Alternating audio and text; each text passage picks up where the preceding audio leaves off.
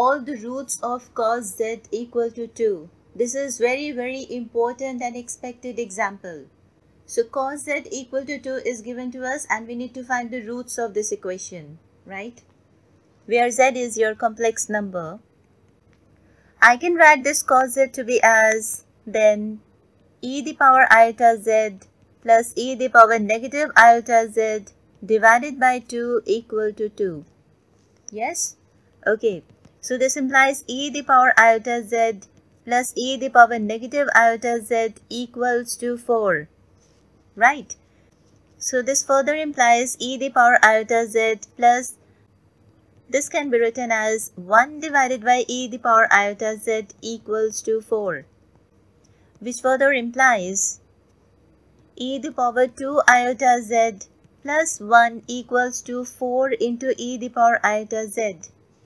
Taking this to the other side, that further implies writing e the power 2 iota z as e the power iota z whole square. Can I write like this? Yes. Minus 4 e the power iota z plus 1 equals to 0. So just take e the power iota z to be equal to y.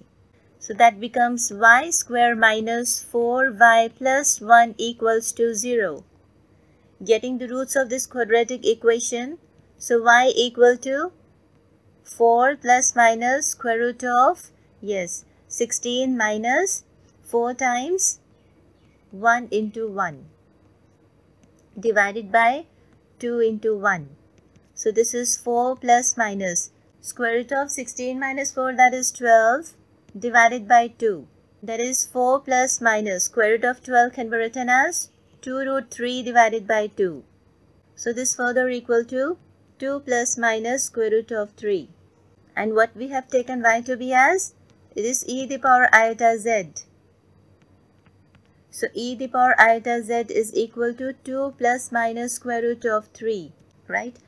This can be further written as, continuing to the next page, it is iota z equal to log of 2 plus minus square root of 3. Please note that log of z is equal to log of mod z plus iota argument of z. This is a general argument. Applying this over here, so we get log of mod of 2 plus minus square root of 3 plus iota argument of 2 plus minus square root of 3. Now this is your positive number. Yes? So log of mod of positive number is just log of that positive number plus iota, okay, argument of this. The general argument of a complex number is equal to 2n pi plus the principal argument of a complex number where n is belonging to the set of integers, right?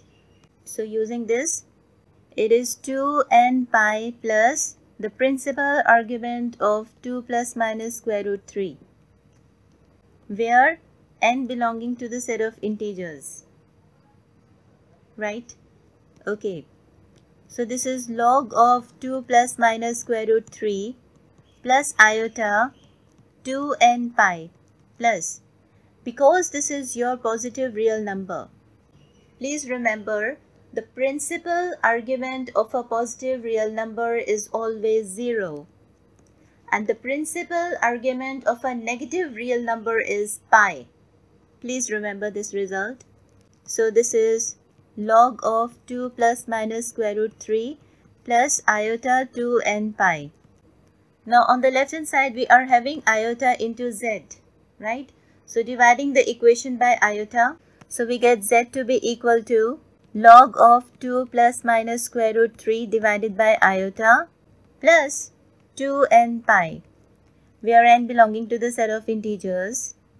So this is equal to, just multiply and divide by iota again.